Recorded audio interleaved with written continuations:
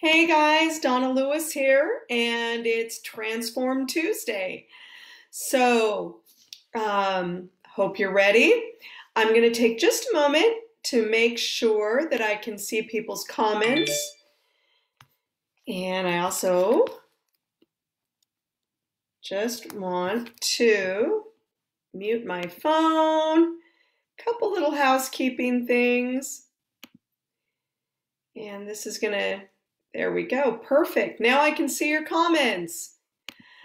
So we're good to go, folks. Again, this is Donna Lewis, and this is Transform Tuesday. And we're going to dive into our devotional here. But I also want to just give people just a little bit of time to go ahead and log on. I see we got one person watching and one share. Praise God, that's awesome. When you guys give me shares and hearts, hi, my hubby's on. Love you, sweetie. When you guys give me the likes and shares and hearts, it really benefits the entire ministry.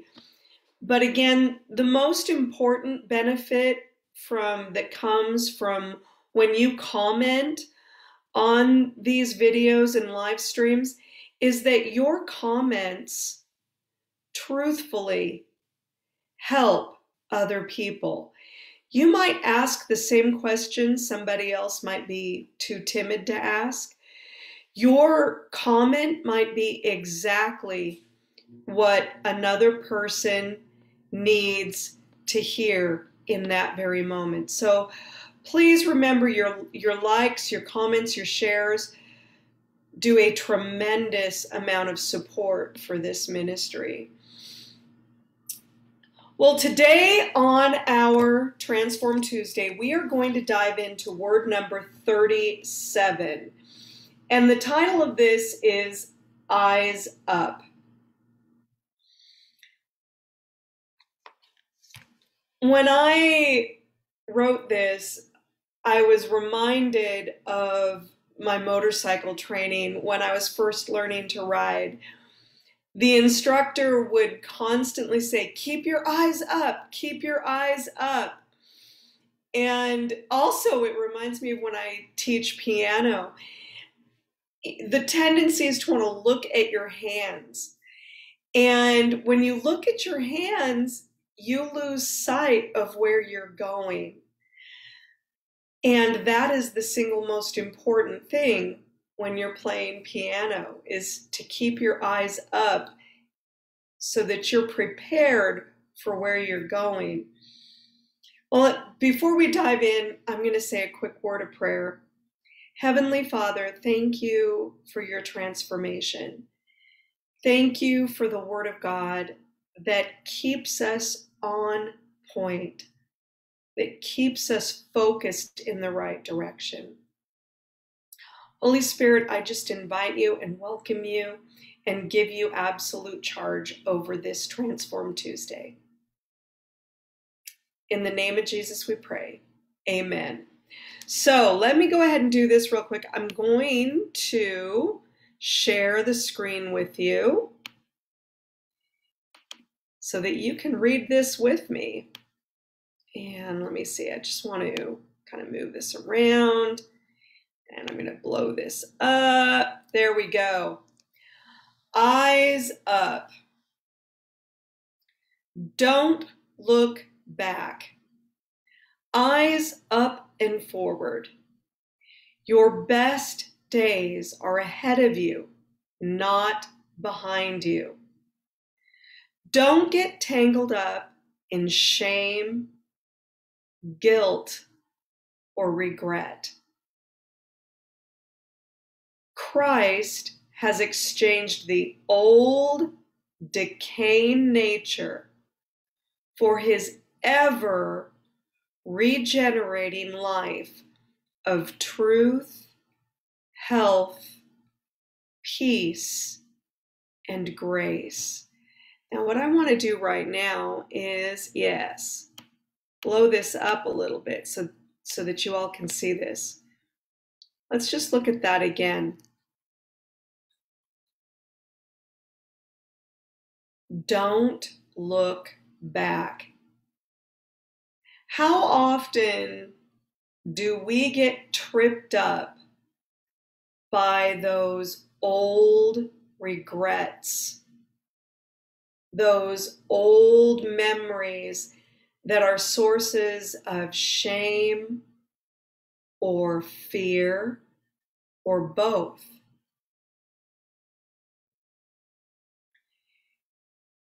Or maybe it's the old glory days. Well, I remember when.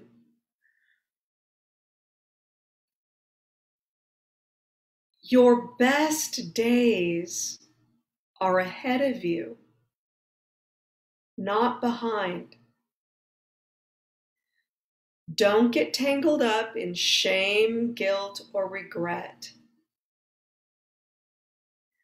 Remember, Christ has exchanged that old, decaying nature for his ever regenerating life of truth, health, peace, and grace.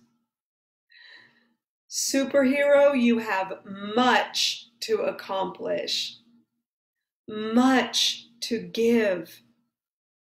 So keep racing toward the finish line.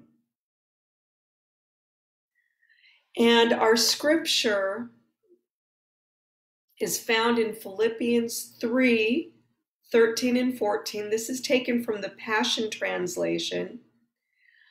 I do have one compelling focus. I forget all of the past as I fasten my heart to the future instead. I run straight for the divine invitation of reaching the heavenly goal and gaining the victory prize through the anointing of Jesus. You know, even if we're clinging to good memories from the past, if it's holding us back from pressing forward, it's not healthy. So the journaling question of the day is, what is in front of you? Discuss with the Lord and set a short-term goal for 3 months from today. Then a longer range goal for 1 year. Describe them. I believe it's always important to keep our short-term goals very attainable. Something that when you look at it, you're like, yeah, I can do that. I can do that. And remember, through Christ, all things are possible. So you might want to consider setting the more grand goals out and the short-term goals achievable, like very attainable, very like, ooh, yeah, I can do that. I can do that. Where you're getting that sense of motivation and yeah, I can do that. You're feeling fired up about it because success leads to more success. The Word of God says, be faithful in a few things and I will give you more things, right? So set yourself up for success. Give yourself those small, achievable short-term goals and then set the big ones, the like, ooh, that's a little scary. But it's challenging you, which is good, right? Yes, oh, Cindy, what you got here? Short term, organize my book ideas better. Yes, amen, very good, excellent. I love that. So yeah, the big ones, the ones that are like challenging, like I don't know, it could be almost anything. Those God-sized goals, set those for the year out. But remember, with God, all things are possible. And He's going to help you set those short-term goals in order to achieve the big God-sized goals, right? So, oh, you're welcome. Yes, thanks for tuning in. This is good. So, tell me, guys. I love it. Cindy gave a one short-term goal, and I love it. It's organize my book ideas. Yes. Me, short-term goal. Um, Short-term goal. Oh, what is the short-term goal I have? I mean, I've got lots of goals, don't get me wrong. I mean, I'm looking at one of them right now. And that is I've got to get my article submission outline done soon.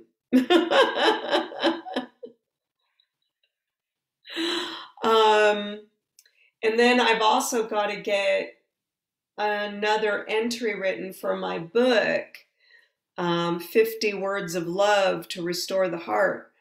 So I've got two short-term goals. So let me lay one out. Okay, so my short-term goal is Friday, I am going to have my outline for my live stream submission done. And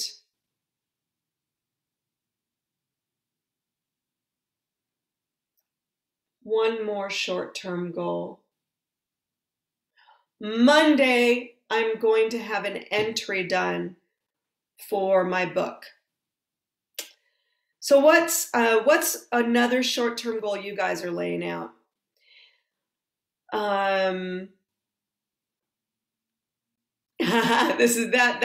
Was just one that I could think of. No, oh, no kidding. For real.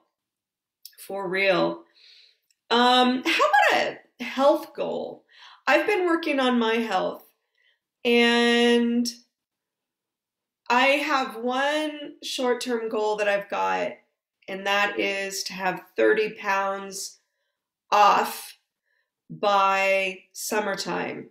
I've been working at it since April, and so far so good. I haven't weighed myself yet because I don't have a scale. So I guess that's another short-term goal I should make for myself, is to get a scale. But my meal plan's been going good.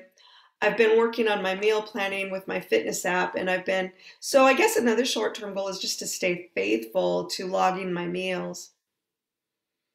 I did find a great deal today on a food scale. So that's something new for me. I've never weighed food before. How many of you all use a food scale? Because I've never used one before. So that's a new one for me. I also need to get more iron in my diet. That's the interesting effect to logging food, is I've actually been seeing where my nutritional deficits are.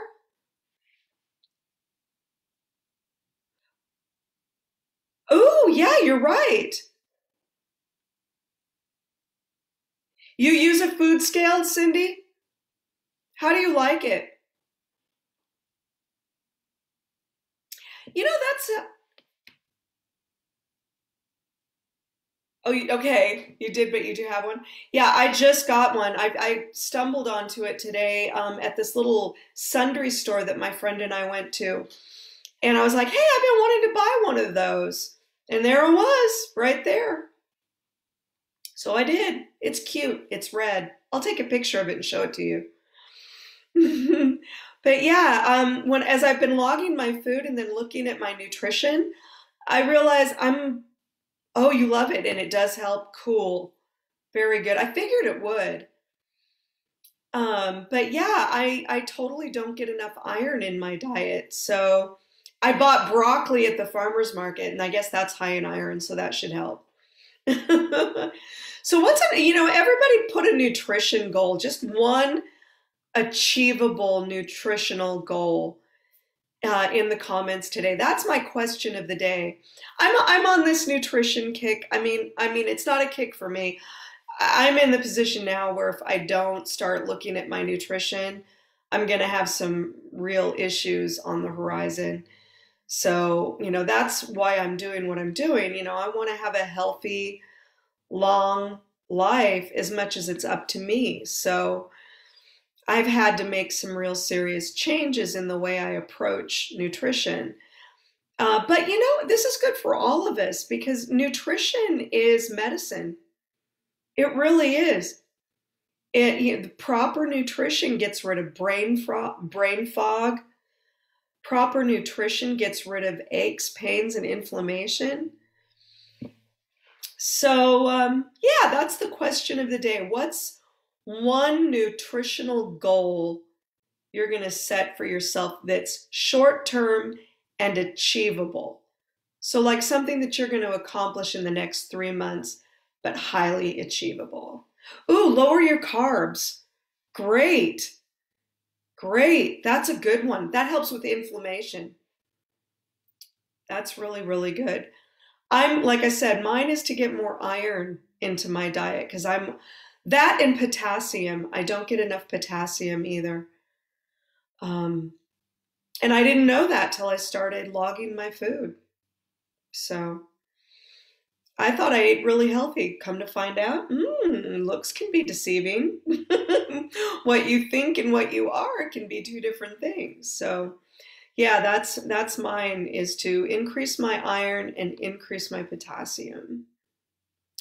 But good stuff, y'all. Let's see.